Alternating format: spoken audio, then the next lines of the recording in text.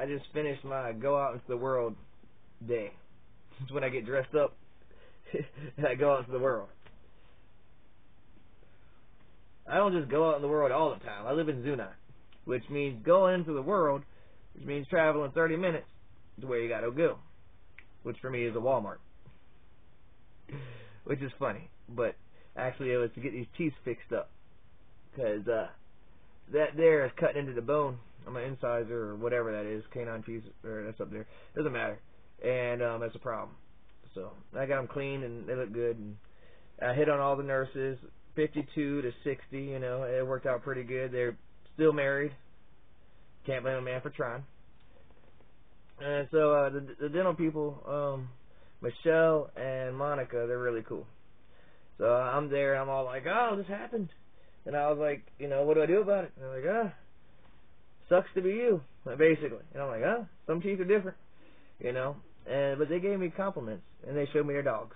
Not their puppies, sweater puppies or anything, because that's kind of gross.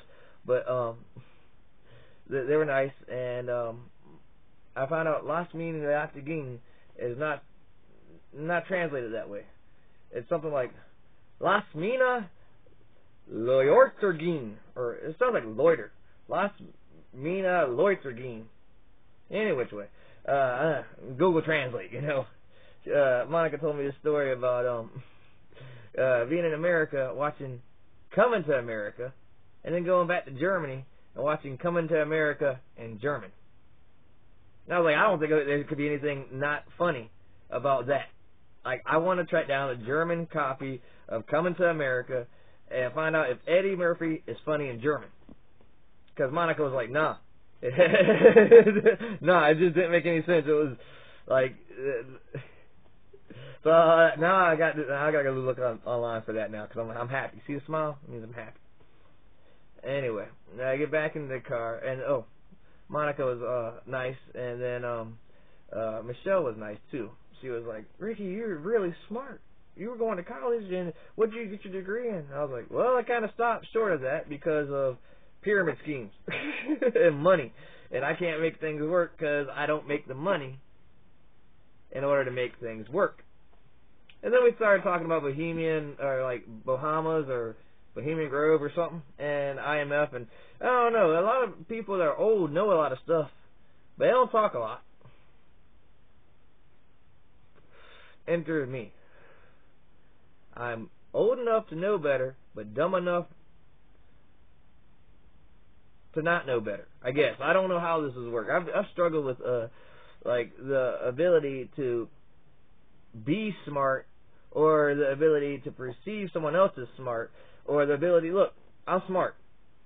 I came to this new conclusion that everybody around me is not as smart as I am. Because, like many people said before, Ricky, you are a Ferrari, and your family is a bunch of Toyotas. Toyotas are safe and dependable and get you where you want to go. But you're a Ferrari. You will never be a Toyota. One analogy. Another analogy is, I'm super smart because these other people told me I'm super smart. My mom's comeback is, well, they don't live with you 24/7. I'm like, well, wonderful, but I live with the person telling me this for 24/7, and I don't think you're as smart as you claim to be either. And there is where we derive the problem from. If everybody in your immediate household is smart and knows everything, you know, then ain't telling nobody nothing. It's just kind of how it is. That's where I'm at the moment. Like, it's a year since I lost every fucking thing. Everything. Like, I lost my job. I'm on probation. I lost my license. I'm in credit card debt. I'm in every kind of I'm in all kinds of shambles now. At one point, I had a job and was doing, you know, I was getting stuck in the groove of having a job and it's sucking. I'm used to that. But, woo, what a difference a year can make already. Heck, December 15th will be Terry's birthday. You know my friend Terry Davis, the guy I like. Anyway, a lot of things have changed since I just burst onto the stupid internet and told everybody suck it. However, a lot of things are the same around my household, with the exception of who writes this stuff but Mr. God. Mr. God loves soap operas. Mr. God loves the prison. Mr. God loves the mental hospitals. That's what Terry told me. He said he wants to see people doing action and having fun and living life to the fullest, because you're only guaranteed that one day. He doesn't want suburban dull people going, Fraiser says that I pressed the button and he doesn't understand. Fuck you, Fraiser. You don't understand shit. When your low IQ Fraiser ass is talking to a motherfucking genius like Terry Davis, you shut the fuck up and you listen. It's a problem with you smart people. You don't fucking listen to people you perceive as not as intelligent. But it's you doing the perceiving. Perceive this. Sit and spin. This goes out to everybody I hate, which is a lot of people. So, I'm going to put this on the screen a little bit longer so y'all can see it. And that's for those people that missed it the first time. Now, this is going to be a rant. This is a vlog of my motherfucking day. If you don't like it, go to somebody else's vlog. I don't care. This is about me. Now, how do I change my situation without just flipping over the chessboard saying that I won? Well, I don't know. Hey, this is a hard chess game here. If I keep doing the same things, thinking something's going to change, ain't nothing going to happen. Maybe if I do the same things that I thought was right in the past that were right and had positive influences, instead of negative Nancy influences saying, well, it's not random numbers. If your brain thinks it, then you brain... fuck yourself, Fraiser.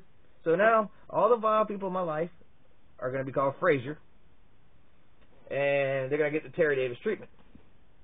And that is how it's going to go. Now, how do I build a pyramid of economic stability for myself? God. No, let God worry about that. I'm just trying to live day to day with the surroundings that I find myself in. Which, this room, tell Jordan Peterson this shit ain't clean yet. I don't think it's ever going to get clean. I ain't never been very cleanly. But, Ricky, if you changed your ways and you did it totally, it would annoy me. Like, if I take out 2 days to clean this room totally and dress like this all the time and gave you intellectual pointers on how to be a cooler person and stop being such a dick all your life, then maybe somebody would... Nobody would listen. Sometimes people like being called assholes. I mean, my family don't. The doctors and the lawyers and everybody... People don't like it when you call them assholes, but you got to think of being creative about it. I am not very creative. Sit and spin. Very basic. It works. Now, I can't be angry all the time. Not that it's not possible. I'm pretty sure it's humanly possible. I've met these people. My mom might be one of them. They're angry all the time. I don't know why. Some people say mean people are just mean. I don't know. I try to get along with everybody until I realize that, like, that's just not gonna happen. I'm a Ferrari or whatever, and other people are Toyotas. Now, how does my Ferrari get turned into a Toyota? How do I get a blue pill Toyota out of a red pill Ferrari? I don't know.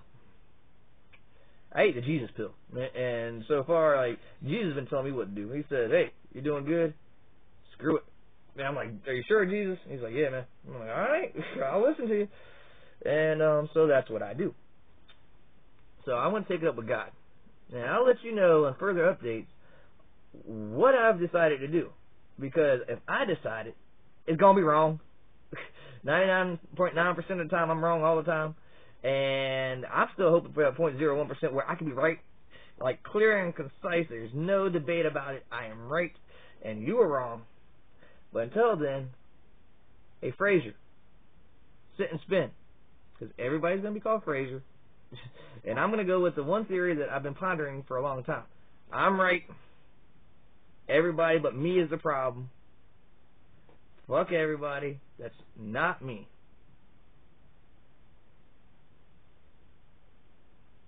I'll never be able to do that. That's like some people I know, they can do that type of stuff. They're like, yeah, I can do it. My ear itches.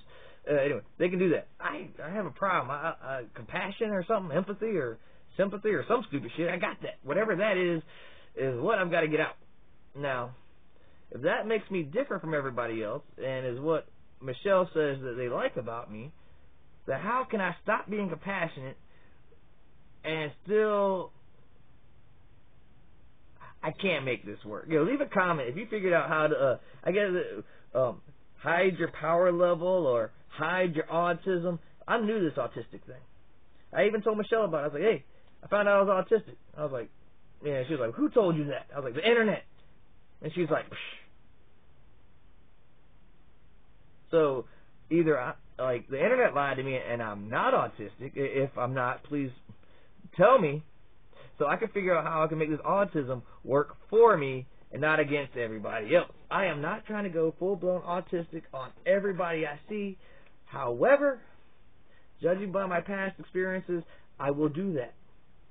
And or post nudes on the internet, which I'm not happy about. I'm ecstatic about it, because I did it. If you got some unlicensed nudes of me, let me know about it. I'll make a banner, and I'll say, hey, this guy gets it over here. The guy that wanted the penis pic for me, I don't know why you wanted that, but you got it, and it's yours. You can have it. Do whatever you want. I don't know. Pretend it's your 6-inch member. Whatever. Who cares? I don't care. But I'm trying to learn how to care. Because when I learn, that's a problem. That's a problem for me. That's a problem for you. That's a problem for my 39 subscribers, which I'm glad I have. Thank you very much for liking and not liking my videos and leaving comments, not leaving comments. Nobody's told me to sit and spin yet on my own comment section. However, they do be dropping hints about other people on my comment sections that I don't care about. I don't care what you think about my subscribers. They ain't none of my business. Once they're your subscribers, I'm going to go out with, what's that person called? Apocalypse Destroyer or some shit. That's like the dumbest name I've ever seen in my life. Like, ever. Like, and I'm called the Radness. At least I know it's dumb. I ain't going to go out of my way to be stupid. Hey, look, I'm Pac-Man the Terrible. Pac-Man the Terrible. Your friends suck. I hate all your friends. Gobble, gobble, gobble. Look, go ahead. Go somewhere else with that shit. And don't leave a comment on my Kadama video about how much you dislike one of my subscribers when neither one of y'all play Kadama. That's just gossiping and bickering. Like, I don't get the fuck out with that shit. I got enough problems dealing with my autism and Christmas coming up and trying to remain as sane as I can to not be whoever this Apocalypse Destroyer person is. Like, I ain't on your channel talking shit about who you like. I ain't talking shit about anybody except for people I talk shit on, which ain't you, because, except for right then, which was kind of you, but, yeah. Jokes on you all day, whoever that is, whatever. And, like, I don't understand a lot of things. And I like to end it on that, but there's a reason I don't understand. There's a reason I don't understand a lot of things. It's not because everything doesn't make any sense. It's because most things don't have a logical conclusion. I can thank the government for that. I can thank these rigged textbooks called propaganda and indoctrination for that. Hell, I can thank my middle finger for being useful right now. Thank you, middle finger. I got your back, Ricky. Fuck y'all Fraisers. Y'all a bunch of Fraisers. Get on my level. Okay. And with that, yeah, I'm going to go take this shirt off. Oh, y'all want to see me take this shirt off? Oh, hold up. I know. You ready for it? I ain't ready for it. Check it out. Oh yeah. Business in front and exits in back. Hold on. No, business is front. You know what I meant? Party in the back and fucking business in front? No. Hold on. Let me work on that. Hold on. Party in the front and the business in the back. No, that's not it.